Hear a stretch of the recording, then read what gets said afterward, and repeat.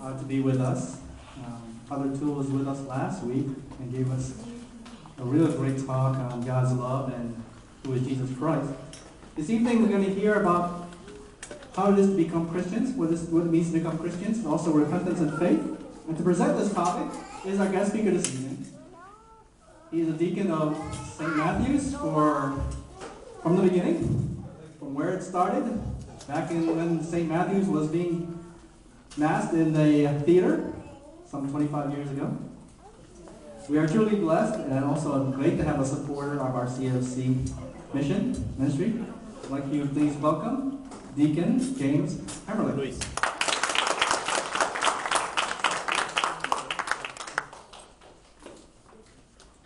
Very nice introduction.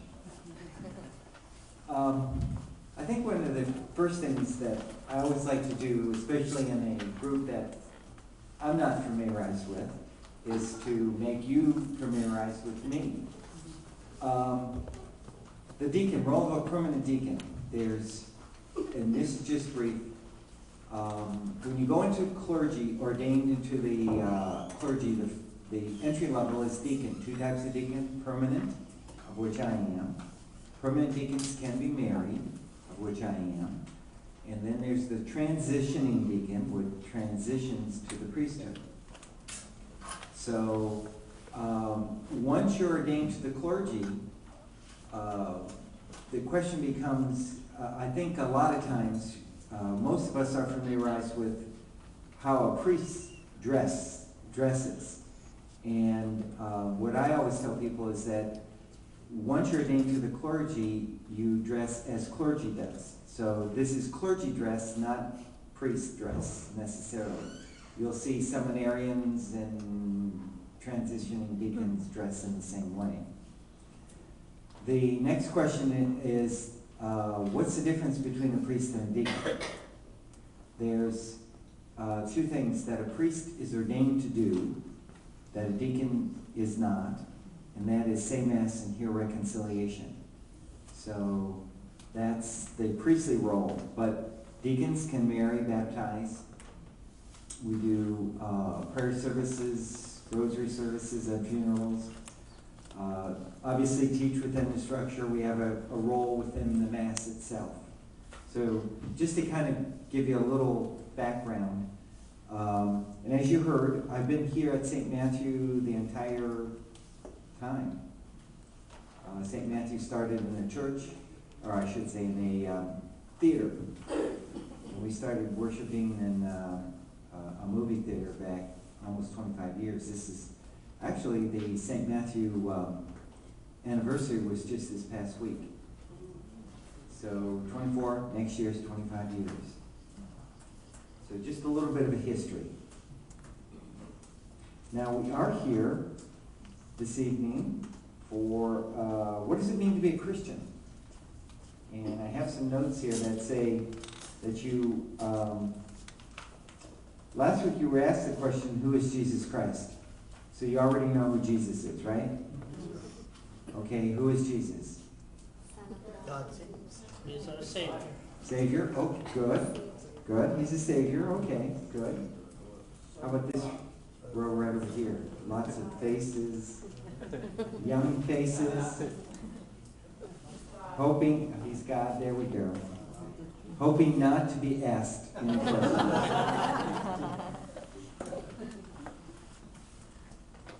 And it says, yes, he is God. And we know that Jesus is God.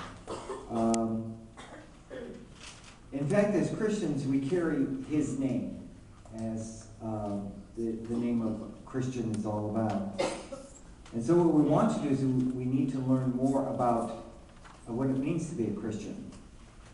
And initially, I think there are some misconceptions, and maybe this is better, okay. Incomplete notions about what Christianity is all about. It's a set of doctrines, and that is kind of just reducing it to just that.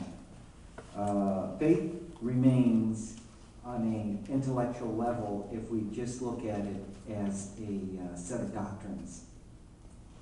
a set of religious practices. And sometimes we equate our faith in being a Christian with the fact that we attend Mass. Once a week, that's being a Christian. And again, that is not necessarily what it's all about. I mean, it's a part of being a Christian.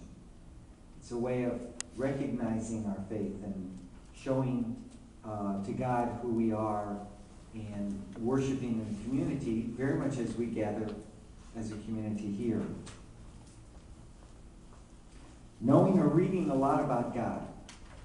Sometimes we get caught up, I think, in that respect, thinking that, I'm a Christian because I do a lot of prayers, I do a lot of reading, and I kind of understand from the intellectual standpoint who God is.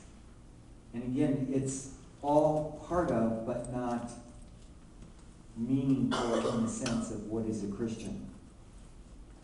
We can be misled, I think, a lot of times because of the fact that we get in one mode or another. And being a Christian is an all-encompassing. It's not just one thing.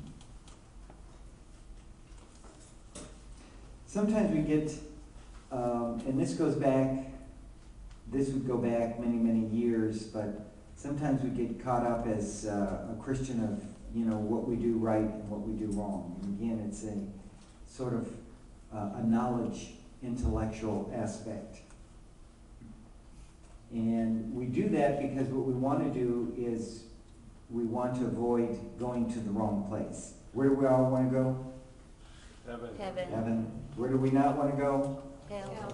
Okay, so it's like, I don't want to do that, so I'm going to, intellectually do these things, and it's almost like, God is up there and has your name, and he's kind of saying, oh, okay, here it is, check mark here, oh, no check mark, and then at the end, you just add up all the check marks.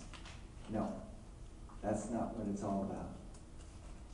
So, we can get caught up a lot of times in just with the fact that we get caught up in one area of our life. A Christian is someone who does good and is kind.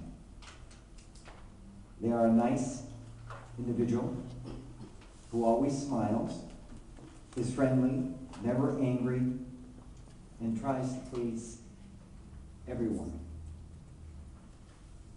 An incomplete notion is that, again, we see ourselves as one of these other parts, and it's not the complete of what it means to be a Christian. Christianity, sometimes we look at it as an escape from realities of life,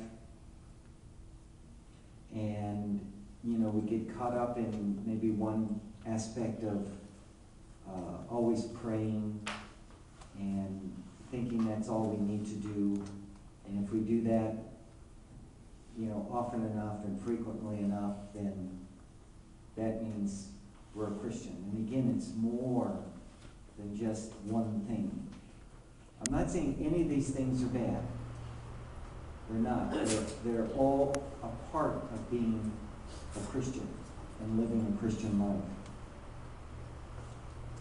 And if we ask then the question, which always comes down to, well, okay, the essential question is, what is being a Christian, or what is Christianity? The essence of Christianity is the union with God made possible through the death and resurrection of Jesus Christ.